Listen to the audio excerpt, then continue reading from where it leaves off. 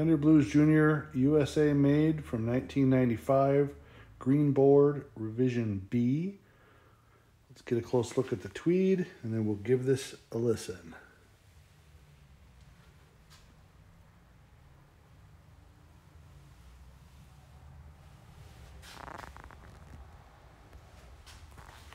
This amp has the BillM Audio Mods. It has a standby switch. The amp's not plugged in yet.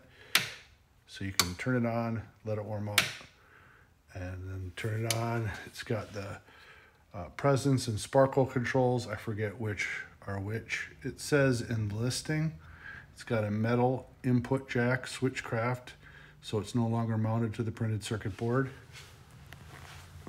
Flip it around, look at the back. All of the BillM Audio Mods done to this amp are listed in the ad. Recently just replaced the filter caps with F&T, April of 2023. There's some of the BillM Audio Mods. Metal input jack with shielded wire on the right side there. New power cord I just put in. Cannabis Rex. New EL84 tubes. They're properly biased. That is the bias mod, so you don't have to worry about the amp cooking the EL84s anymore, like every Blues Junior made from the Fender factory, regardless of USA or Mexico. So let's plug this in and give it a quick listen.